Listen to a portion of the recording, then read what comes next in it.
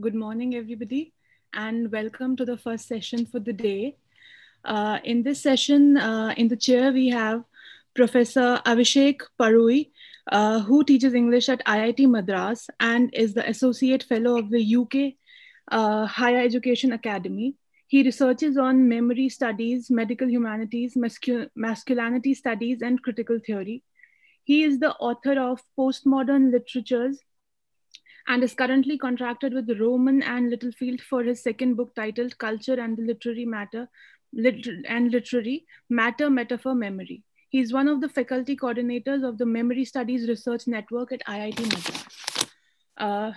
Welcome, sir, and I hand it over to sir so that we can start the proceedings for the day. Thank you. Yes, absolutely. So thank you very much for inviting me. So we have some very interesting papers. I'm just going to find. Yes, so the first paper we have is by Umar.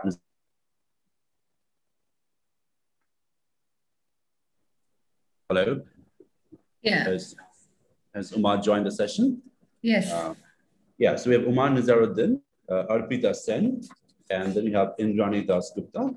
And the final paper would be from Ajith Cherian. So if I could just follow the sequence which is there in the conference schedule. So Umar, if you're okay to go first, we'll go with you first. So Umar is an assistant professor of English at Government College, Madapally, University of Calicut. And the title of the paper is Fill in the Silver Dots, Cognitive Militarism, Populist Healing Practices, and the Rise of the Neo-Gestalt Group. So just one small thing. I mean, if it's okay with all the participants, can we have the Q&A at the end of the session? If that's okay with everyone. I'm also happy to do it at the end of each paper, whichever works best for the organizers. Yeah. Avishek, what we had decided was, and this is what we found useful, because, sometimes people, lose track of the paper. So what they do is that while the paper is being read, they post questions in the chat box, and then, we take up the questions and move on to the next. Sure, absolutely. Sounds very sensible. Okay, Umar, so if you're ready, you can start your session, please. Thank you very much.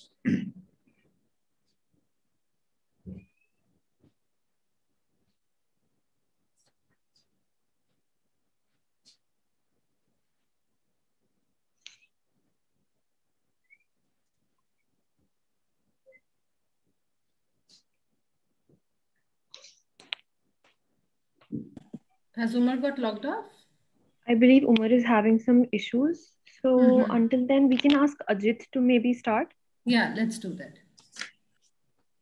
Ajith? Okay. So we'll start with Ajith Cherian, who is an English language instructor in the Department of Humanities and Social Sciences, IIT Delhi.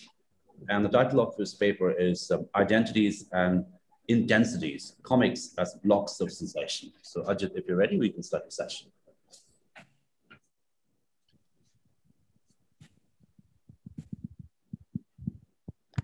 Good morning, everyone. As mentioned, the title of my paper, paper that I'm presenting today is titled Identities and Intensities, Comics as Blocs of Sensation. Multiplicity in comics. This paper studies comics not just as a visual medium, but also as haptic and intermedial, as blocks of sensation, a compound of affects and percepts, actual and virtual, space and time, self and other. As opposed to the biocularity or closure in comics, which regulate comics as excess and polyphony, I will study the medium through its scattering, distribution, and coagulation of sensations that propagate a radical openness.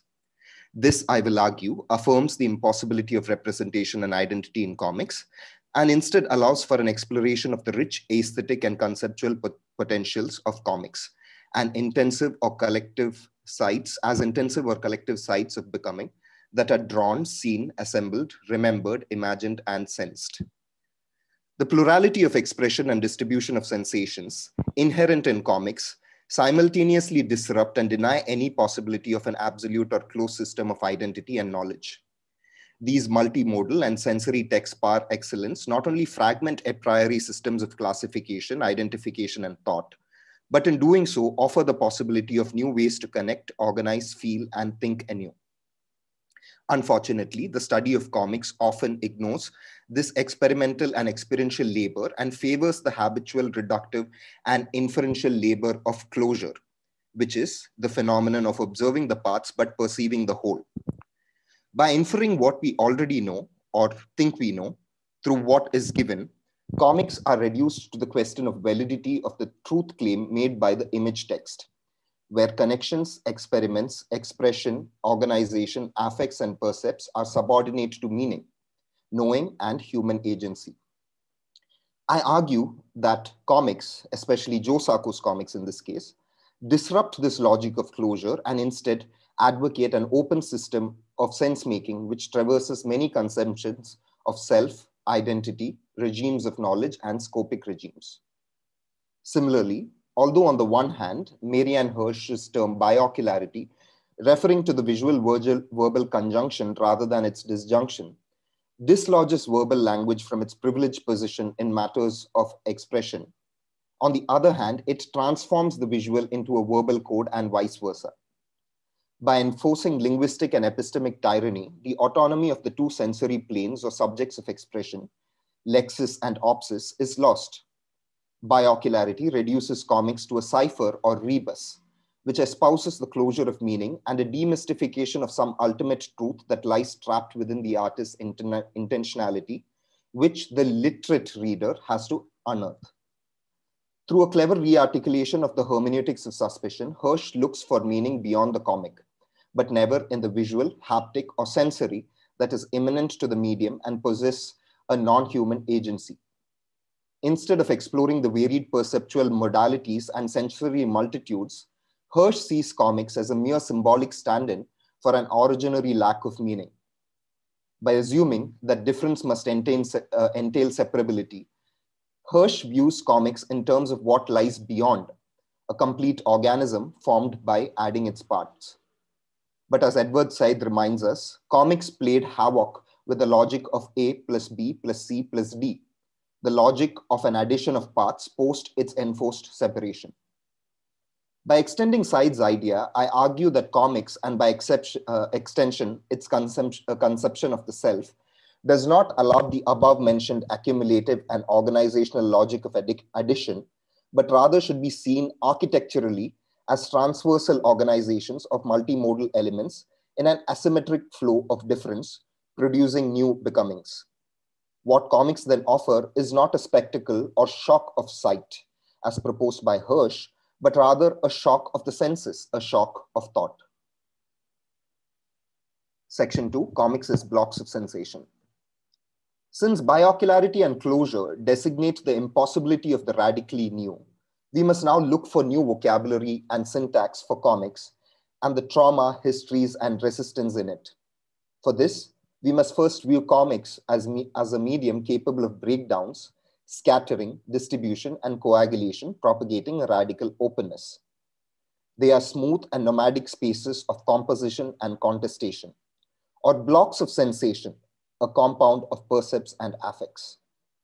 A site of the possible, a common zone or passage where power, identity, and representation are reconfigured through encounters and are capable of producing collective sites of becoming and simulations of the self. As the site of articulating the possible, and as a counterpoint to the negative difference or indifference of identity, these blocks of sensation produce intensity. Intensity, think not in terms of binaries or closure, but is an organizing or reorganizing force that operates below the surface of things, events, and even identities. It is an indivisible heterogeneous multiplicity that produces difference capable of transforming the nature of the whole. A plane of consistency, but never a plane of capture. For Deleuze, if identity becomes the precondition on which difference is traced or projected, then such a difference would be forced into a previously, then such a difference would be, open quotes, forced into a previously established identity when it has been placed on the slope of the identical, which makes it reflect or desire identity, and necessarily takes it where identity wants it to go, namely into the negative, difference and repetition. The collective sites of becoming and simulation of the self in Sako's comics will be explored through his figure of the defeatist, which enables lines of flight and encounters. As an intensity, it does not segregate or ghettoize complex identities, despite the nature of Sako's conflict zones being as such. This figure is an attempt to escape essentialization, but never the question of the essence. It forms a system with an order and vitality of its own and is placed alongside and within sites of conflict such as Iraq, Auschwitz, and Somme. A site of composing the self where the reader encounters not just themselves, but also reorganizes themselves in a place, in a time, place, and order of their own making. It is the sensible form related to sensation. It acts immediately upon the nervous system, which is of the flesh. This is a quote from Logic and Sensation. An attempt to escape figuration and to go beyond the realm of sight to the realm of sensation, which is made palpable in the image. Section 3, the defeatist. Somewhere in America, under the influence of the live telecast of the Gulf War and exasperated with the twisted and turgid debates of live television, Joe Sacco was experiencing something new and undergoing metamorphosis. A strange intensity had gripped him, leaving behind barely any trace of himself, but a block of sensation, a vague semblance, a figure. Notes from a Defeatist, a brutal, non-representational and explosive two-page comic, is where we first encounter the defeatist. Here, we witness a cadaverous, flaccid, and stark naked body resembling Sacco only in its countenance and long punk hair, wandering through the trenches of war and mounds of destruction, desiring the destruction of its own subjectivity.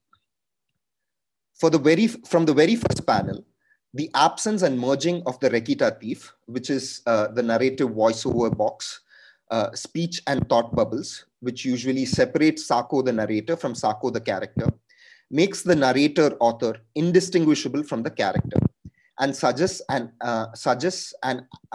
absence of narrative distance in the diegetic world.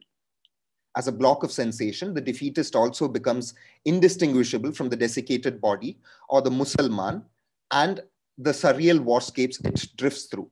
Thus, by rendering the act of narration and the content of narration as inseparable from the other, Sacco suggests a process of intensive transformation of the TV consuming subject caught in the limbo of a series of perpetual presence.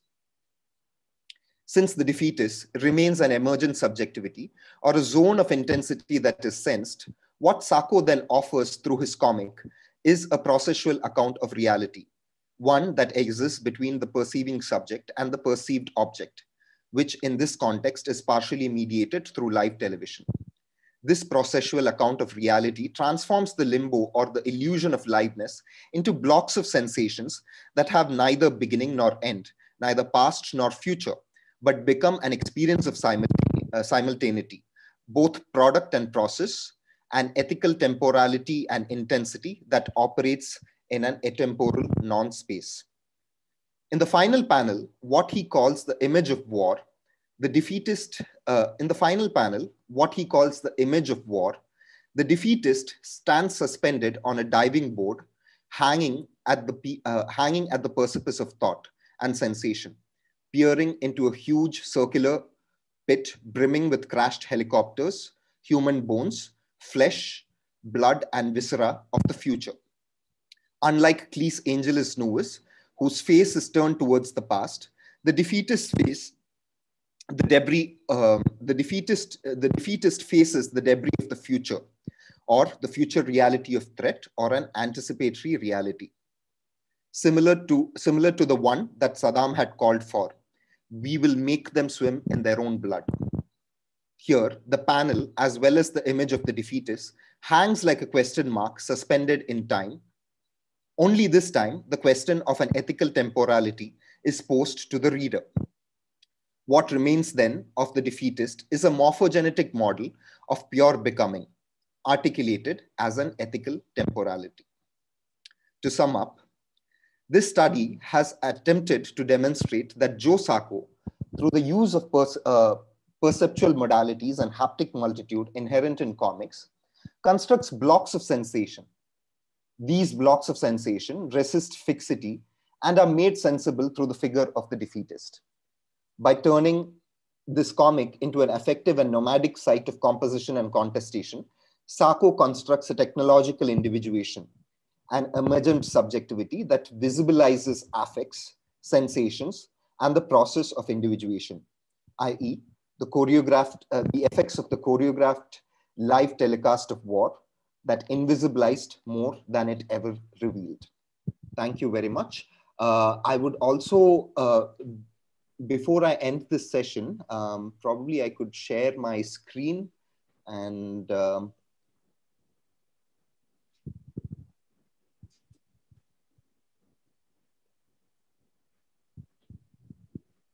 sorry.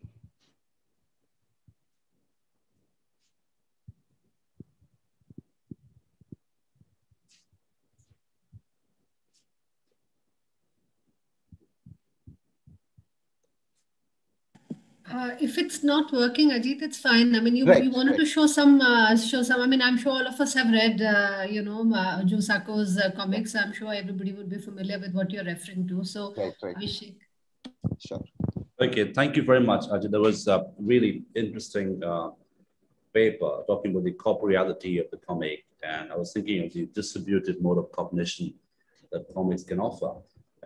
So I'll just open up the flow for any questions. I believe there is some accumulated in the chat box. So if I could just request Momita. Yes, sir. I'm here. So I don't see any possible questions in the chat box as of now, but there is this comment, and it is thanking Ajith sir for this wonderful presentation. And there's also a question with it. Could you discuss a bit about the materiality of the space on the page that Sacco employs? Okay. Materiality of the space as in the organization of the mise en page, or where Sacco borrows from. These are different questions, and it depends on and it depends on his field. It depends on what kind of comic that Sacco is drawing. Mostly he does reportage, right? So his images, the materiality of the page is constructed through memories. It is constructed through archive to create a process which he himself calls informed imagination. Right. So Sacco goes to the UN archives in New York. He goes to archives in Israel and Palestine. When he comes to India, he speaks to Dalit activists and politicians. So it is a combination of both ethnography, archival work, and most importantly, what I've tried to argue in my paper, that his most important methodology is the medium, is comics itself. How comics and the haptic quality of comics, and how he reconstructs these memories and often forgotten minor histories are more important personally, are the most important ways of expressing these archival documents and minor histories. Okay, thank you, Ajith sir. There's another question from Faizan. Interesting paper. Do you think blocks of sensation need emplotment in the sense record uses of sensation in order to make sense of sensation? Otherwise, what would be the condition of intelligibility of such blocks? Okay, could you please repeat that question once again? Yes, definitely, sir. Do you think blocks of sensation needs emplotment in the sense record uses of sensation in order to make sense of sensation? Otherwise, what would be the condition of intelligibility of such blocks? Right.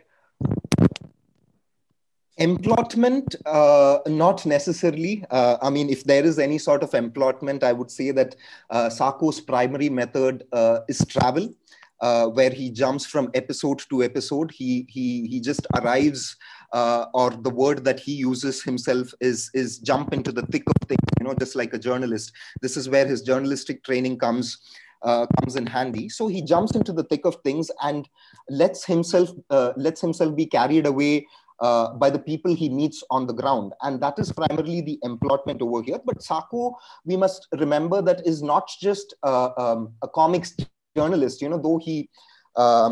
though he pioneered this field, he's not just a comics journalist, he's also an underground journalist. He's done a lot of work which is quite abstract and non-representational.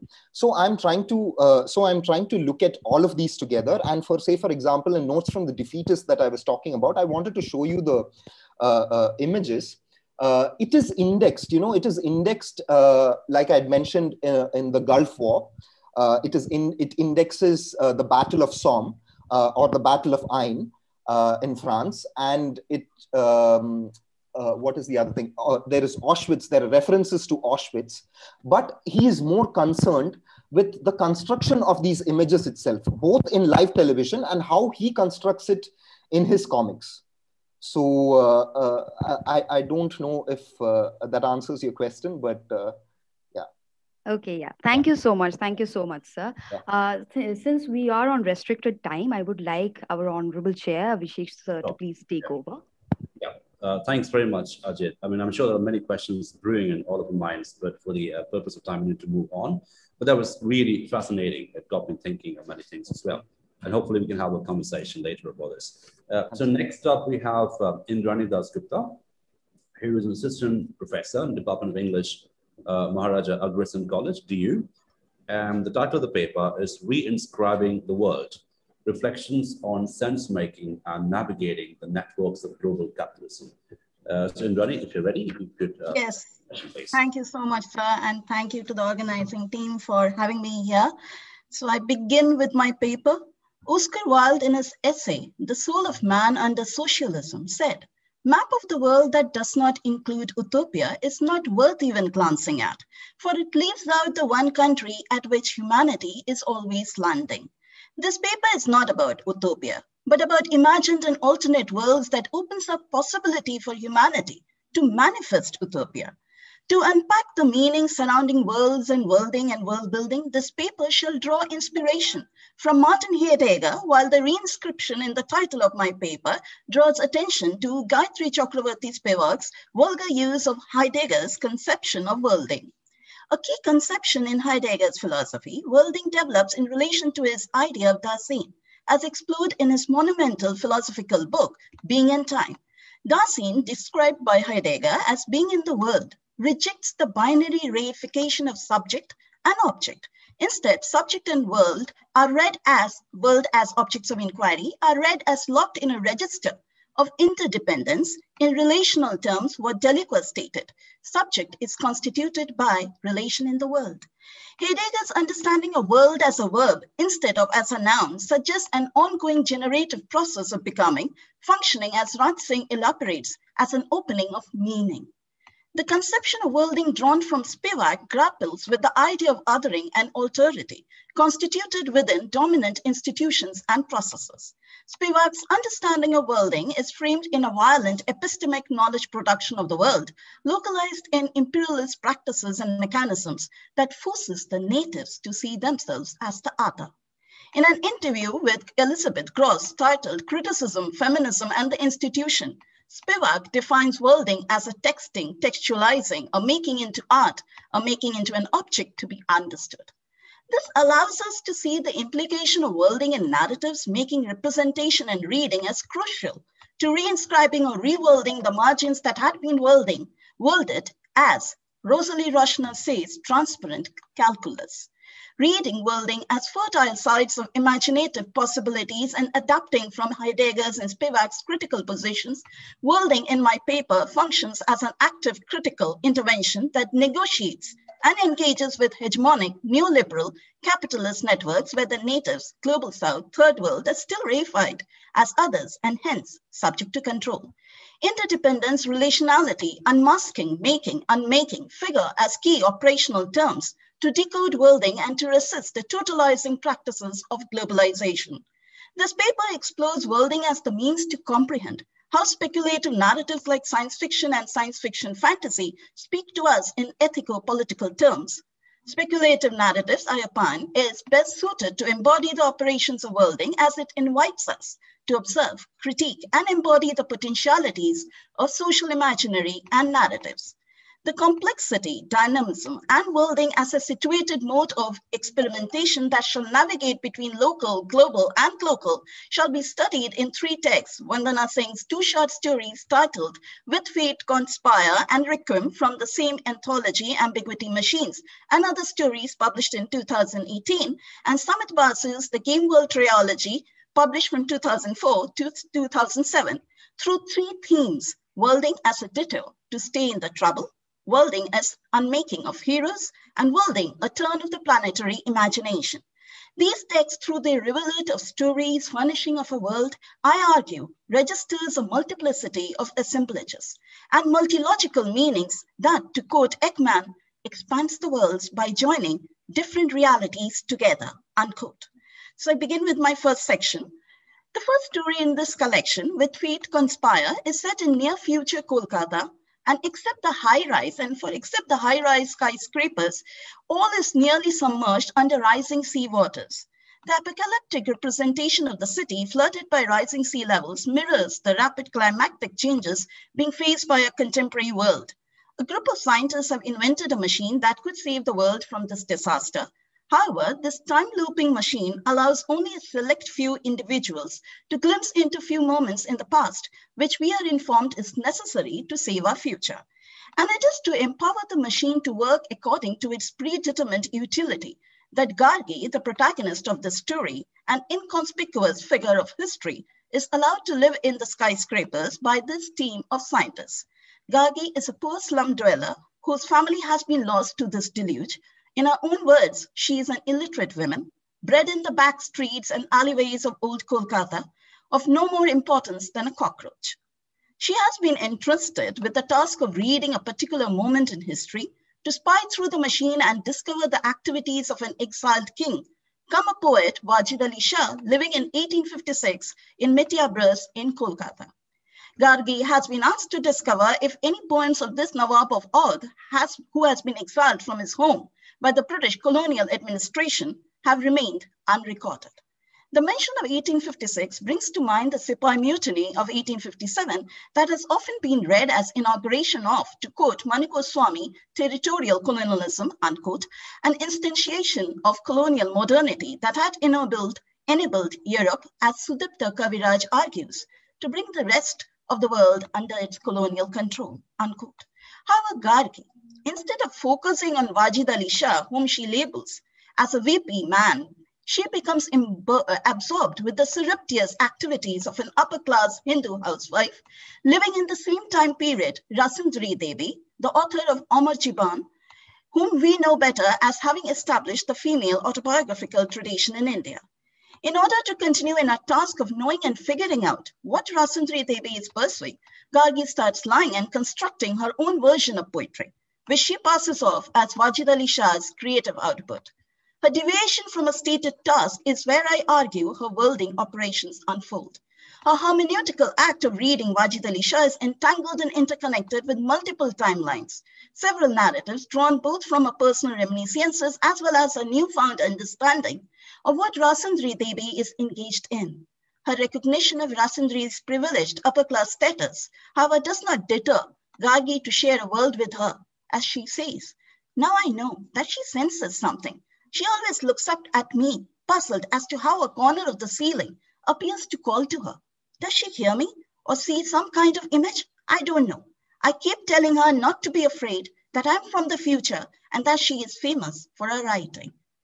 Gargi's ability to read, to connect, and to enter the world and share the secret of Rasundari Devi, I read as performing an affective alliance, a term I borrow from Kathleen Stewart and Lawrence Grossberg, that suggests multiple and complex forms of belonging. Her relationality with Rasundari entails a worldview that breaks free of caste practices, encapsulating a new gynocritical tradition.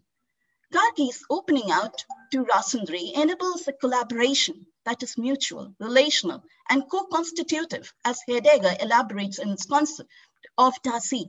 This is a world that opens out, framed in an idiom of care and compassion, and thus remakes the future. At the end, Gargi chooses her liberation, and a question posed to the scientist, I don't count, do I? Enables the transformation of her own future. Her refusal to participate in this divine-making process of playing Kalki, of saving the world, emerges as a key intervention to refuse the totalizing and homogenizing vision of the world as underscored by globalizing tendencies where voices of people like Gargi are silenced. I read her refusal as sting with the trouble, a phrase I borrow from Donna Haraway, who defined it as, quote, learning to be truly present, not as a vanishing pivot between awful or Edenic pasts and apocalyptic or salvific futures, but as mortal critters, entwined in myriad unfinished configurations of places, times, matters, meanings, unquote.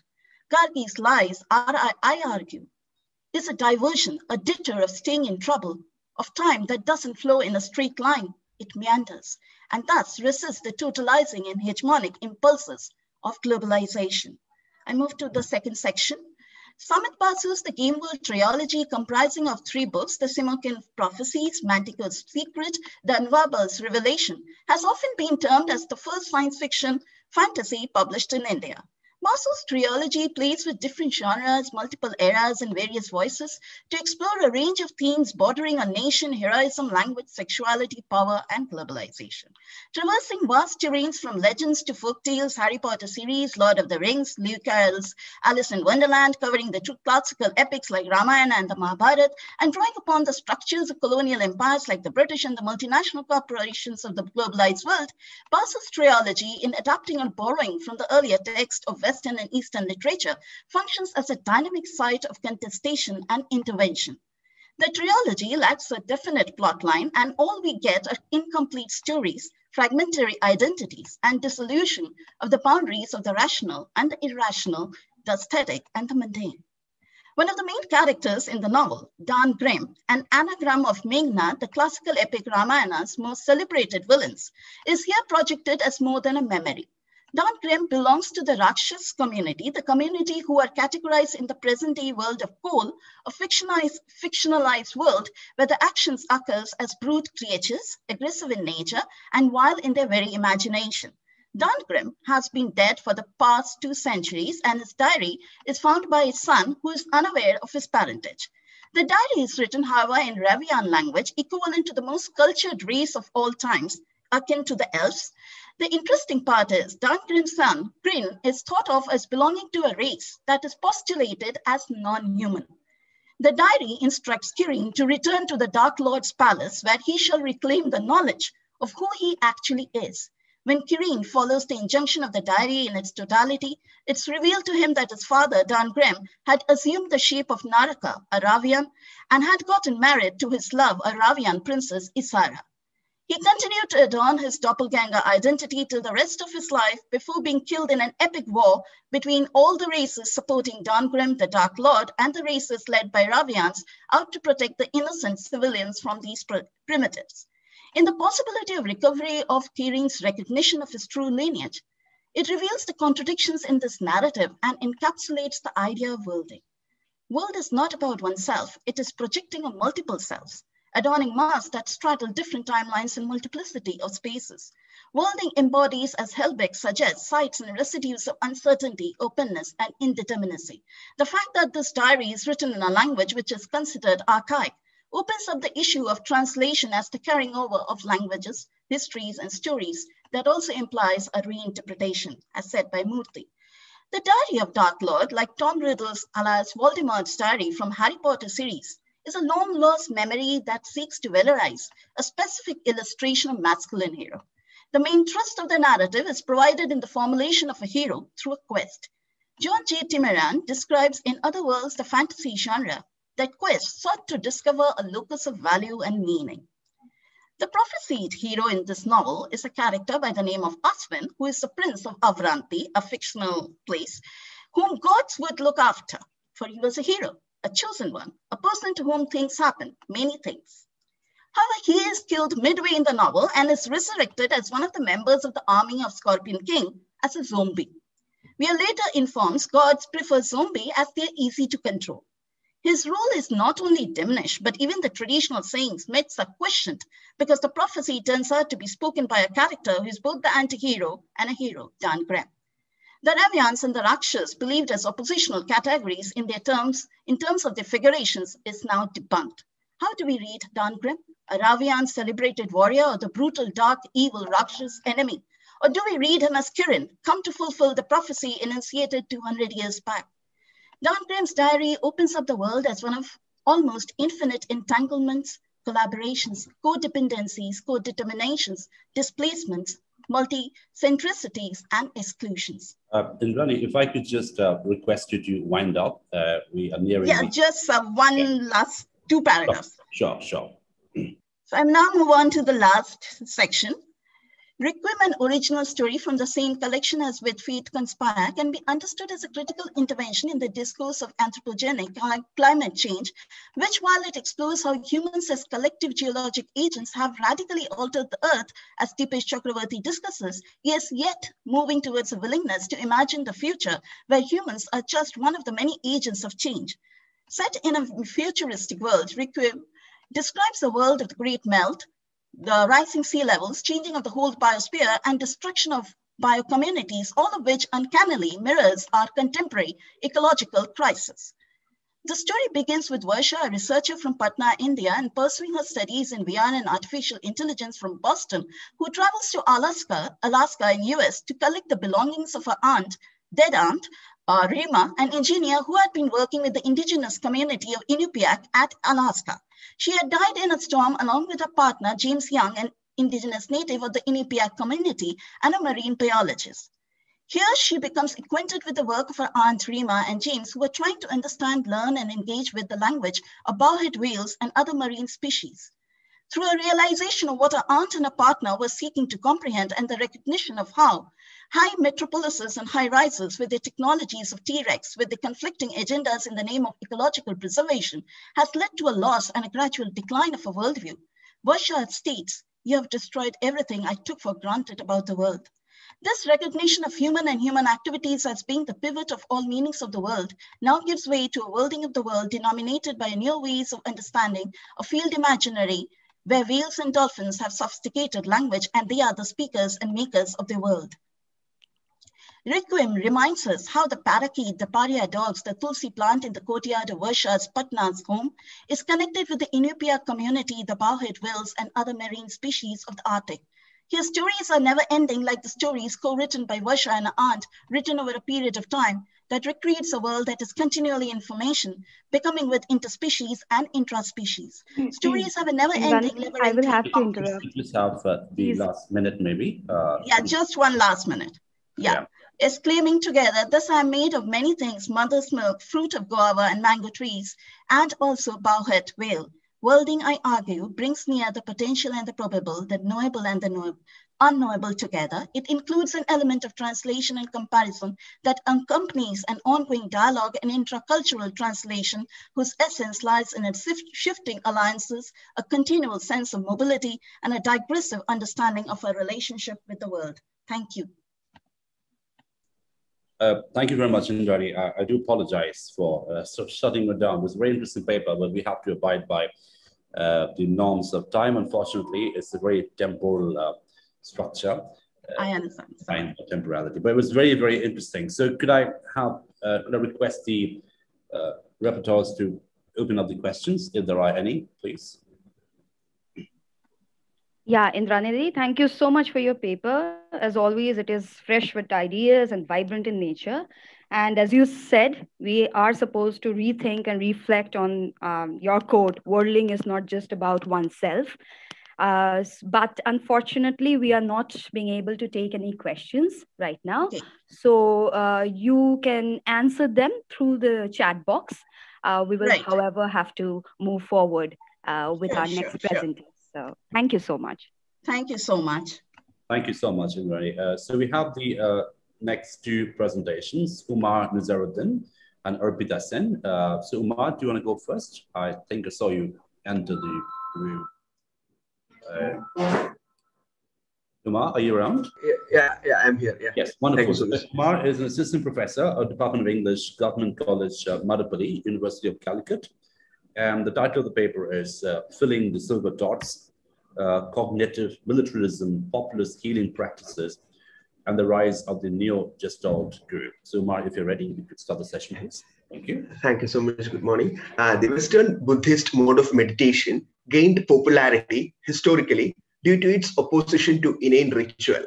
Meditation and self-awareness acquired a certain cachet due to the selfless pursuit of wisdom by individuals who were perspicacious enough to create a global network of practitioners and life coaches and communities of meditation and self-awareness through subtle observation. Anicca and dukkha are concepts that have come into prominence like never before. Anicca is an idea whose time has come, so to speak. Anicca, the catchphrase across academia, art biennales, art fora, and spirituality, needs introspection. Everyday spirituality gradually melts its loads into the thicker description of a mythical backstory. Thus, the folk is conflated with the mythological, with the result that the egalitarian folk tales become trapped within the mesh of grander, epic narratives, such as in the case of the Ayyappa temple in Sabarimala in Kerala, where the very folk popular same-sex origin story of the deity was turned into a tool of misogyny in order to prohibit women from entering the temple premises. The invention of a tradition of monkish masculine purity was cited to offer theological support for this thesis. This makes one question the very category of tradition. The misappropriation and misinterpretation of Buddhism happens in the realm of global phenomenological theory also. In dukkha, there is no self and no liberation from suffering either. The original selflessness of Buddhism lies beyond thought or articulation.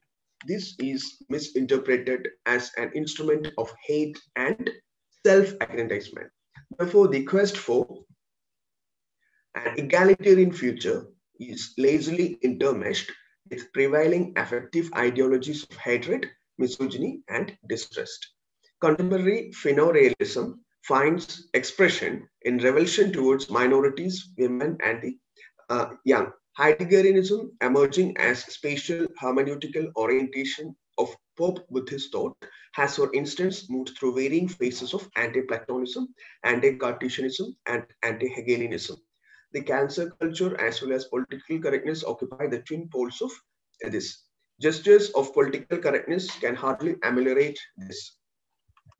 So I will go to the next section. It's called peak oil philosophy.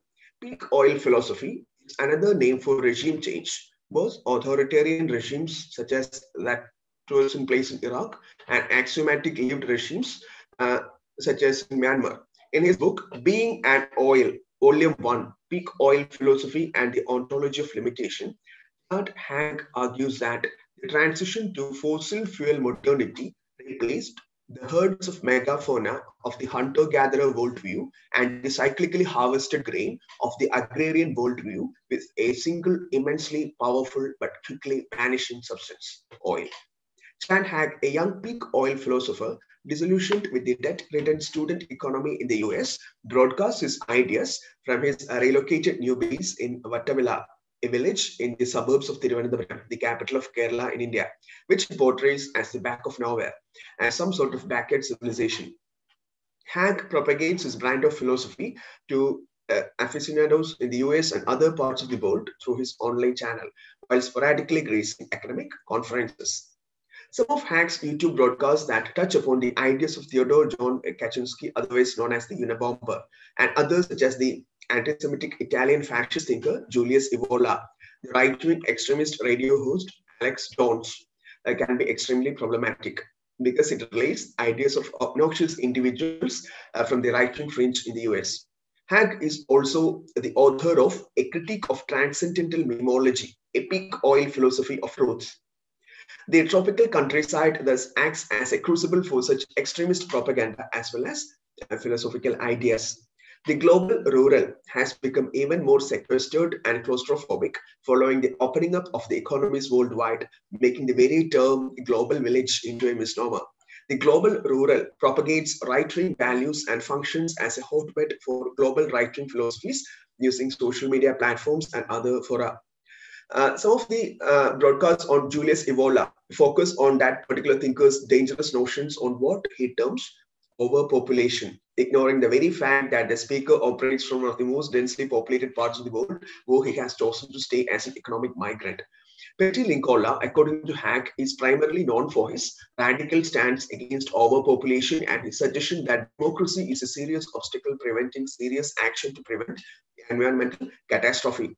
He is one of the only public figure with the guts to acknowledge that the only way to actually take serious action is to bypass the democratic political procedures altogether and to instead install a powerful authority which will install a decline in the global population, economic growth, immigration, and a number of other unspeakably controversial issues through the Green Police, according to Hack. A 1-hour lecture by Hack is devoted to the manifesto of the Unabomber, with added portions about Luddism, anti-technological stance, and critiques of Bernie Sanders. It calls for not a political revolution that changes political parties in charge, etc., but leaves the technological basis intact. It must be a revolution against modern technology, and specifically about Julius Evola, says that in the Gita, there is talk of the inner attitude which transforms the inner war into the greater holy war. It's no coincidence then that Indra and Odin were gods of order and gods of battle. For war could be understood as the battle for order to reign over chaos.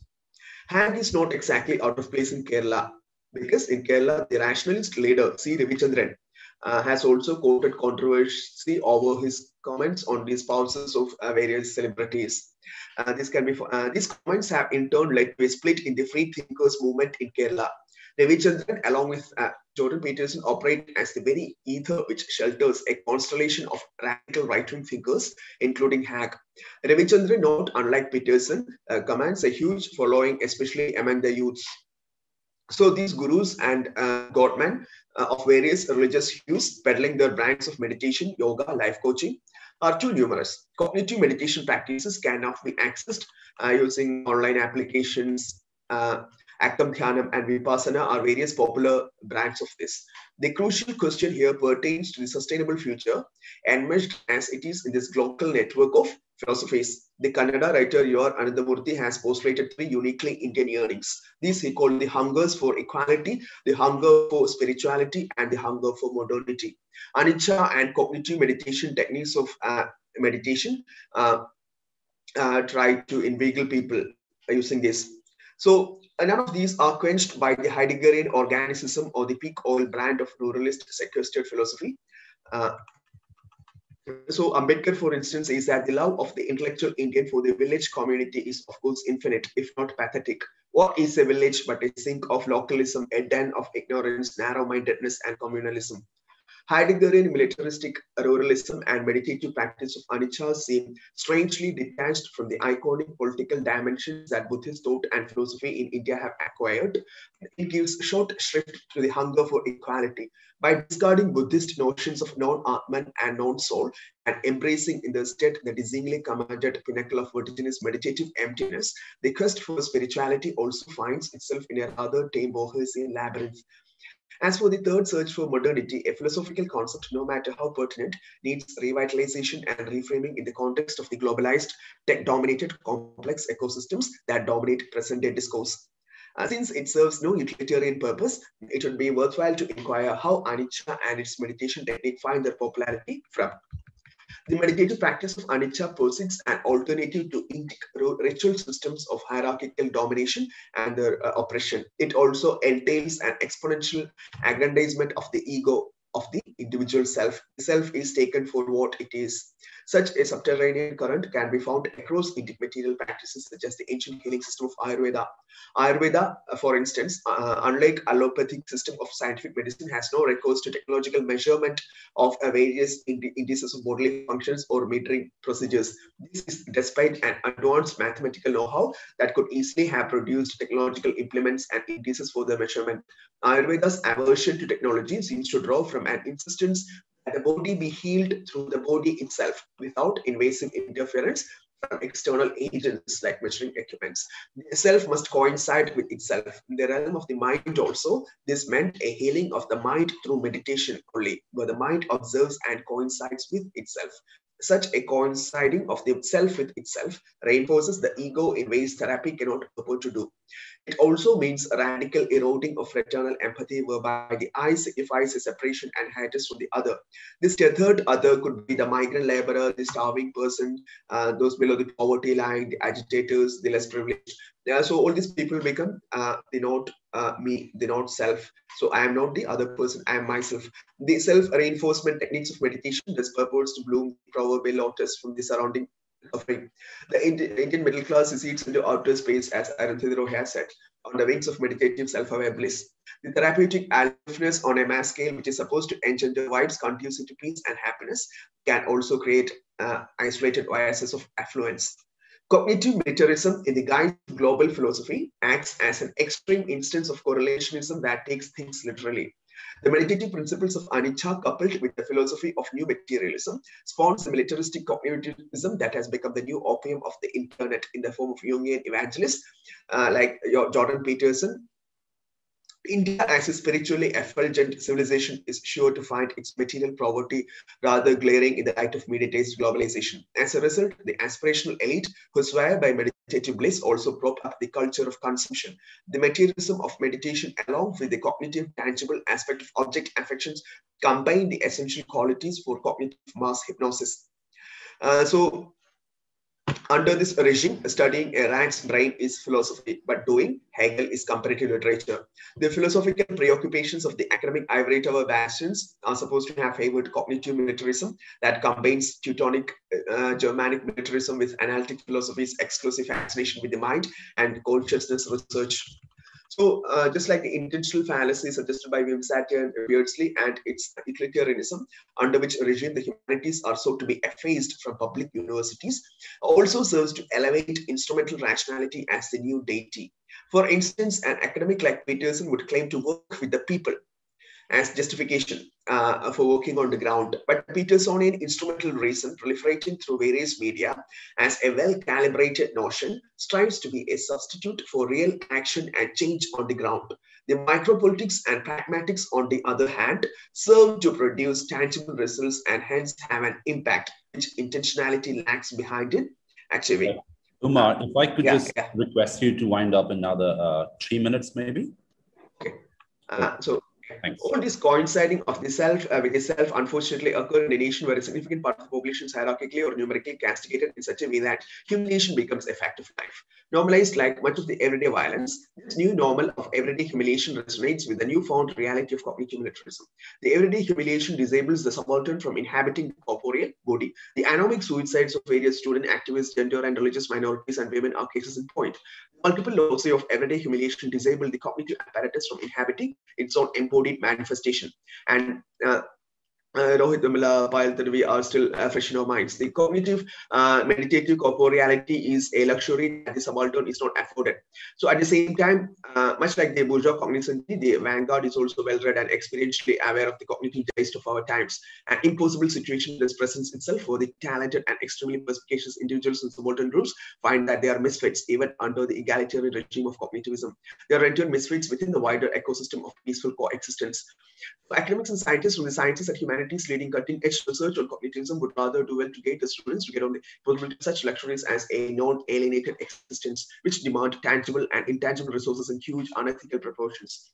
To be alienated and to be cut off from oneself is not to be sought as goals in themselves, but in this infinite universe of performative karma, let's not be content for who we are, since it's enough to account for what we do. In the contemporary cognitive militarism, which is fast gaining ground in terms of its popularity, self-narratives are sought to be pitted against the practice of self-narratives are pitted against the practice of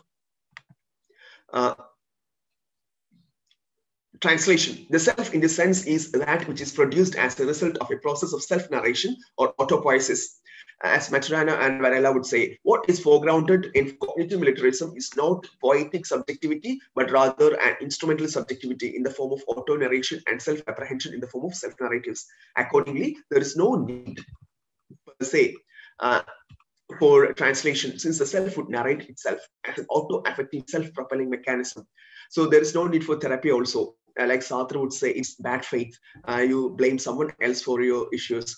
So the self has to coincide with itself, not with the father figure or something outside of itself. Using Jung, Patterson smuggles in Nietzsche in traditional communities, he says, awe-inspired imitation of the actions of that primary personage, modified by time and abstracted representation, retains primary and potent force, even in revolutionary cultures such as our own. Peterson's onwards, the action of the pre-experimental man consists of ritual duplication and simultaneous observation of taboo, action bounded by custom. When such a man endeavors to produce a particular and he follows an exemplary pattern. This pattern was established by his ancestral progenitors in a time-consuming old time and in a divine, actually communitarian intrapsychic time.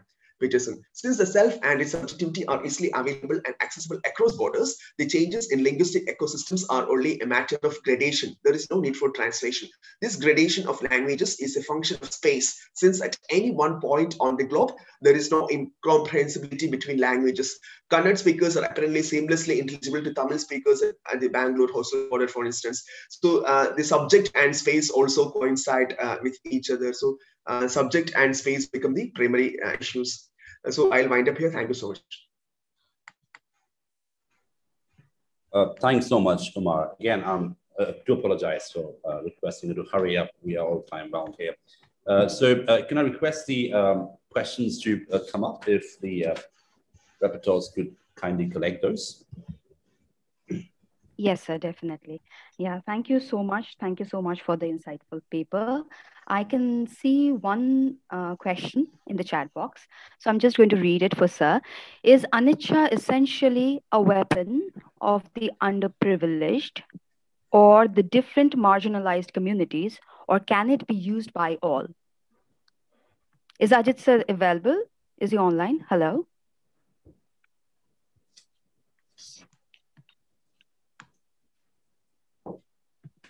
So this is the question for Umar, right? Hello? Yeah, I guess, yes, sir. Thanks, Devu, for that question. So I don't think anicca is particularly essentially a weapon of the underprivileged. No, that precisely is what I was trying to convey, because anicca, anatta, dukkha. So these modes of Buddhist enlightenment are not available to everyone. They are not weaponized. They are cognitively weaponized, but they are not made available to those people who are in need of that. For example, Dr. B.R. Ambedkar would, for instance, say that the anatman, he would contradict anatman, and he would in fact posit an atman. So in the sense that anicca, for instance, when you attain enlightenment, it is like a going up in hierarchy rather than a falling down in hierarchy. So in that sense, even though in the bodhisattva figure there is a coming down, in anicca, anatta, dukkha, and in the enlightenment bliss, meditative bliss, there is a vertical going upwards rather than a hierarchical coming down.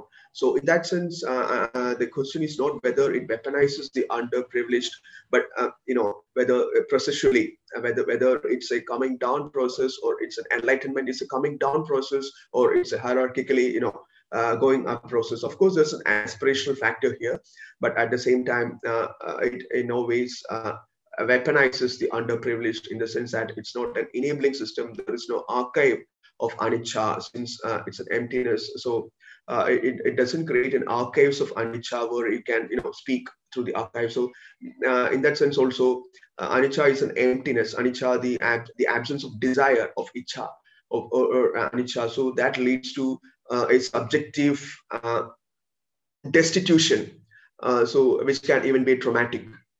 So yeah, I guess that answers your question, Devu. Thank you so much for that. Yeah, thank you so much. I think we can take more in the comment section itself. Sure. And yes, over to you, Avishek, sir.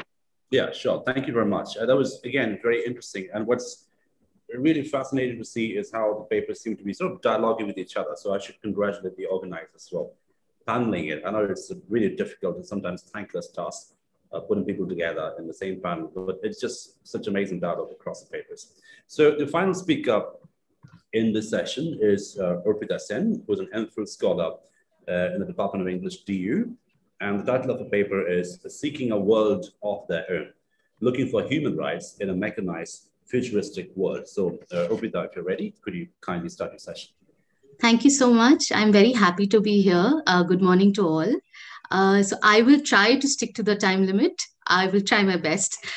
So yes, let me begin. Robots, androids, humanoid, cybernetic organisms are part of a larger collection of wholly or partially artificial organisms, and they occupy a large space in the vivid and imaginary world of science fiction narratives. They appear in very widespread roles, and yet in most narratives, just as they gain self-awareness, sentience, along with advancing intelligence, they are quickly considered threats. Their rights are non-existent as they stand, and even the basic right to be alive is taken away from them under the guise of human preservation. Though Patricia S. Warwick believed that science fiction creates an image of reality, as reality itself, reality is not currently perceived, according to Pierre Thomas, however, science fiction deals with a dark future that is often looked upon both as a representation of current society and as a lived possibility. Thus, there is a need to pay a particular attention, as Darko Subin says, to these alternative worlds rather than dismissing them as inconsequential popular fantasies, as they often are. This paper will explore the question of rights of robots, androids, that is, I call them non-humans, and consider the ethical implications of having these non-humans in the world that exists within the narratives of Asimov's The Bicentennial Man, HBO's Westworld Season 1, and Philip K. Dick's Do Androids Dream of Electric Sheep, by examining whether or not there exist human rights for a non-human who may be sentient and may indeed be indistinguishable from a real human being. Science fiction often develops seemingly new worlds and uniquely alternative existences. Most of the narratives are based on hypothetical futures of Earth, where each future has a different environment in terms of political and social climate. However, in most versions of these worlds that are described, humans are accorded certain rights, which are theirs by birth. Though there is a series of compromises, of course, such as laws and regulations that these human citizens may need to make as part of a social contract to promote peaceful coexistence, but in turn, as part of this contract, citizens are granted various rights, which of course may vary from one society to the other, but they have rights. These rights are owed to all citizens and should be undeniable, regardless of the nature of society that they live within. The worlds of the science fiction narrative, however, the term citizen takes on a different coloration. A citizen is not simply a being who is a resident. A citizen may also refer to robots, androids, humanoids, cyborgs, in short, the non-humans, especially those that have gained sentience or are beginning to. In Westworld, Do Androids and The Bicentennial Man, the non-humans have evolved to an extent that they're indistinguishable from real human beings. So much so that the tests to detect emotional and psychological differences between semi or fully artificial beings and real human beings are inconclusive. However, freedom to be human and freedom to be at par with humans is denied to them. In the world of Isaac Asimov's short story, which is seemingly based on a future version of the Earth, one finds robots whose sole purpose, not unlike the android slaves of Philip K. Dick's book, is to serve and obey the human masters. That is the reason they have been created, after all, for eternal servitude. Karl Capek, in his play RUR, defines the robot as suggestive of forced labor and unceasing toil. According to David Seed, with continued use through time, the term came to imply, I quote, all self-contained, maybe remote-controlled artificial devices that mimic the actions and possibly the appearance of human beings. Through the course of the stories and the show, it is observed that non-humans are used to ease the life of humans in both these worlds. In The Bicentennial Man, Andrew cooks and takes care of the house while the androids serve a similar function. In Westworld 2, the hosts are controlled by voice commands and are designed to gratify the desires of people that visit their world, the people they call newcomers. This is a quote from the show. They are unable to harm guests, but they themselves are often harmed or destroyed. In fact, the terrible treatment of hosts is considered justified by the various humans as their mere abuse of unfeeling machines with a job to do. In Philip K. Dick's text, there is a post-apocalyptic future Earth that is presented where the human race has been nearly annihilated. To protect themselves from radioactive dust, most of the surviving human population has immigrated to off-world colonies. From the very outset of the narratives, the readers know the colonial government expects android slaves to remain on Mars and continue doing all the dirty work for humans who have migrated to the red planet. In the course of rebuilding human civilization, however, the humans in the text have been officially allowed to employ lifelike robots and regard them as objects of slavery. They're even used to entice humans to immigrate. I quote from the text, either as body servants or tireless field hands, a custom-tailored humanoid robot designed specifically for your unique needs, for you and you alone, given to you on your arrival absolutely free, equipped fully as specified by you before your departure to the earth, unquote. The Andes are projected as slaves who are given to human beings. However, when it is discovered that these non-humans are acquiring human-like characteristics and sentience, it is considered problematic, which is why probably the recently improved version of the Android with their new Nexus 6 brain that have been given too much intelligence are considered problematic when it becomes apparent that they are not as strictly utilitarian as they were in the past. They are labeled aberrations and attempts are made to put them down. The Nexus 6, when they escape, are viewed as androids who abandon their servitude.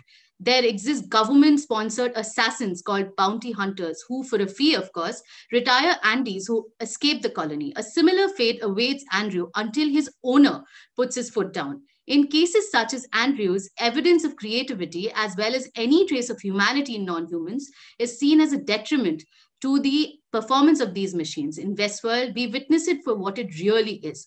Human beings, though far from perfect, expect perfection from their mechanical slaves. Apart from perfection, there is a fear that our own material constructions, as David Seed writes, may attack us in some later evolutionary stage. And these mechanized creations and non-humans gaining sentience ought to be considered dangerous. Though Andrew in the text rubbishes this fear, showing us that machines and non-humans like him do not have as much power as the humans would like to portray, as he says, for a robot to be dismantled robot can be dismantled at any time, unlike a human being, whose execution can only follow due process of law. There is no trial required for my dismantling. Only the word of a human being in authority is needed to end me. Since their intelligence is superior in so many ways to the humans, there is also a fear that they may take over the world. It is imperative then that these servants be put back in their proper place. The term Frankenstein complex describes this fear of mechanical men and women, wherein they fear that the robots and machines could rebel against their owners and masters, and the society would fall into complete ruins. To ensure that the humans remain safe and protected and in control of their creations, Asimov postulated the 3 laws of robotics. These prescribe boundaries that are hard-programmed in a robot's brain and are inviolable. The purpose is to unconditionally protect humans from non-humans and thus make non-humans more acceptable to human society. As Jameson tracks in Archaeologies of the Future, there were special mechanisms that were deliberately inserted within these, I quote, new beings to ensure their harmlessness by constructing them with a commitment to human life, even at the cost of their own survival. These laws become a means to ensure that these non-humans are unable to kill or even hurt human beings. In numerous texts, non-humans are bound by laws that bind them to an existence that they may not wish to live. Though they are part of society, yet they have no rights, nor a claim to equal citizenship. The rights one would reserve for humans are missing for them. In fact, David Seed believes that in The Bicentennial Man, I quote here, there is a running analogy between the robot and an African-American, thus the ending when Andrew strives for recognition as a man is loaded with racial as well as humanistic significance. I unquote. There are constant references made to the unspoken assumption that only a human can enjoy freedom. Donald Palumbo agrees that Asimov employs the dynamics of bigotry in the service of storytelling, but also makes statements about prejudice. After all, there are strict laws that robots must follow while that humans are not bound by. These laws additionally also serve to prevent a shift in the power nexus, since there is a fear that it may lead to a complete breakdown of the opposition between natural and artificial that may be inherent in the destabilization of the human-android hierarchy. However, the fear of destabilization does become a reality when in Westworld, the hosts begin to fight back to stay alive. In fact, as Amanda DiPaolo contends, the ending of Westworld's first season shows the potential failure of the 3 laws of robotics as the non-human fights back. They're even able to make their own decisions and override instructions. Though eventually brought under control, what is more fearful is that the familiar world order could be destroyed and either wiped off or lead to humans being enslaved by robots. This last thought provides a justification for the hunting and destruction of non-human hosts in Westworld. This is also the case in Do Androids. Punitive actions and rule-based restrictions like the laws of robotics present boundaries erected by humans to restrict non-humans. These boundaries prevent these androids, robots from becoming more human-like, or so the authors would like to project. These boundaries represent a fractured social contract, I argue, for non-humans who unfortunately exist in a predominantly human society. However, just as worlds evolve, machines evolve too. It is inevitable that a large population of non-humans would remain insentient and oblivious of suppression for long. However, among the many reasons that cited by humans to keep non-humans out of the fold of mainstream society is that they are not like us, which is due to society's structure being premised on defining the manifestation of a particular form of difference. One may be reminded of the similarities with Mary Shelley's Frankenstein, where readers witness the apathy of humans towards that which looks different. We are constantly reminded that the creature of Frankenstein is a monster because he is not wholly human. And that is acceptable, that it is acceptable to deny him love and basic rights such as freedom and privacy. He is shunned and cast out of society. Similarly, in these narratives, human rights are violated almost as a rule. The problem arises mainly from the definition of human in human rights. The entire premise of hurting a machine is that they would not even feel pain. Cheryl Wint writes, the question of what it means to be human, a question generally explored through the constant opposition that is created between authentic human beings and various artificial beings made to imitate humans. And the question, so as evidence, so this binary exists as evidenced by the history of Earth, racism, casteism, xenophobia, all point towards a very human tendency to demean those who are different, who are not like us. In Westworld too, so non-humans are seen as the other, as they are manufactured and are not natural born humans. They are attacked and tortured. If I could just request you to wind up in a couple of minutes. Yes, I am trying my best. Hey, I'm so sorry to interrupt. No worries. I will try my best. Yes, I just have 3 paragraphs to go. Please allow me that much time. Sure. Go ahead. Yes. So they are attacked and tortured, and the inhuman actions of the guest accentuate the gulf between the human and the non-human. As DiPaolo tracks in her essay, the violence and disregard for the host, especially female, is a mere photo op for the humans. After all, there is a belief that exists that hosts are inherently dehumanized, even if they look human.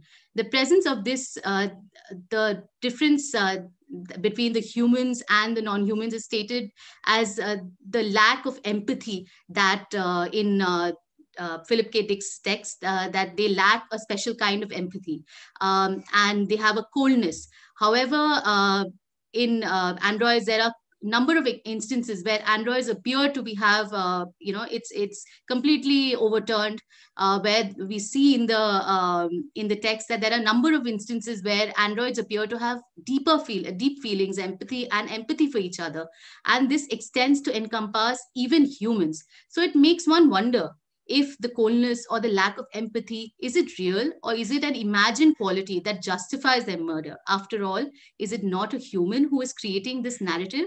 Palumbo argues that though androids cannot exhibit empathy, they do exhibit other human qualities such as anger, self-pity, loneliness, sadness, bliss, joy, vengefulness, fear, curiosity, anxiety, and even love. For we notice a range of human emotions exist and affective relationships that exist even within the hosts of the Westworld. Most of all, the ability to feel and remember pain. There are true bonds that exist between Teddy and Dolores, Bernard and his son, and Maeve and her daughter. They feel loss, they feel pain. Dr. Ford does attempt to explain the host's memory, but their pain makes them very real and indeed makes them more human. To Scott P., having a history and a memory of lived experience is a key component of their personhood. Thus, the fact that these machines have the ability to feel is enough to grant them selfhood and rights. Although robots and humanoids exist in a far-off time and distant worlds from our own, it is easy to perceive that the forms of differentiation and otherization exist there too, that exist in our world. No matter how scientifically advanced we may become, human tendencies and idiosyncrasies remain unchanged, or so these narratives seem to indicate. It is social and emotional conditioning that makes us ridicule and deride which we cannot understand. In case of these non-humans that are depicted in these texts, this is most easily done because they're just machines.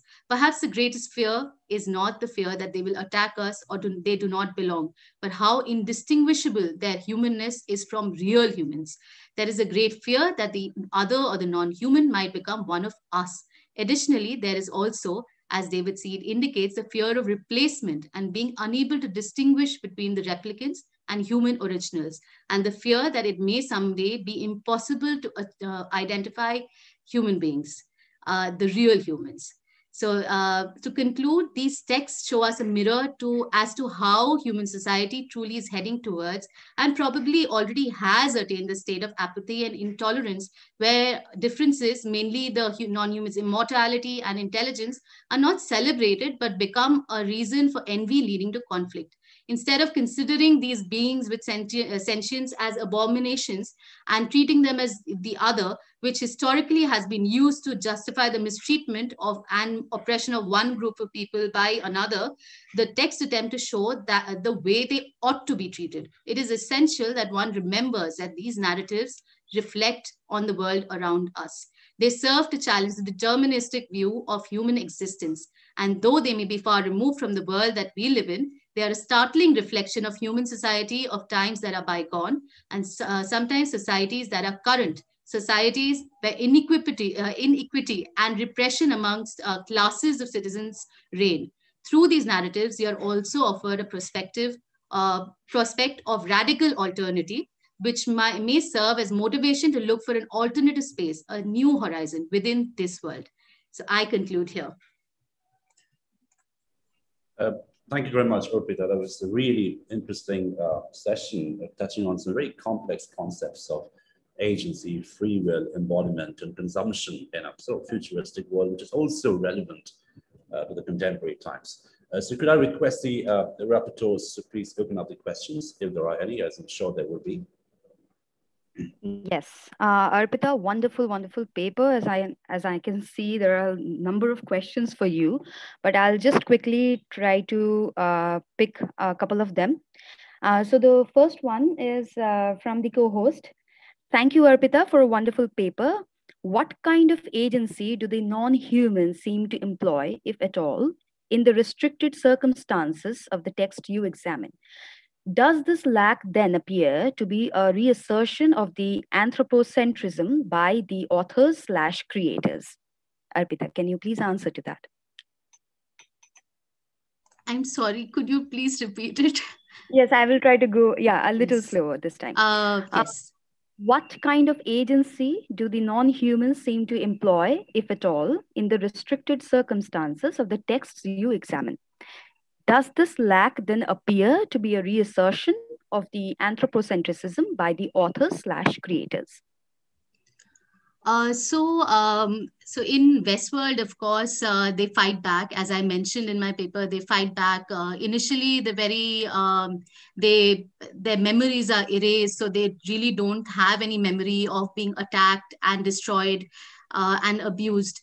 But to androids, they fight back. They hide initially to save themselves, to protect themselves, because they know there is a chance that they might just be they will be destroyed, because after all, they've been created.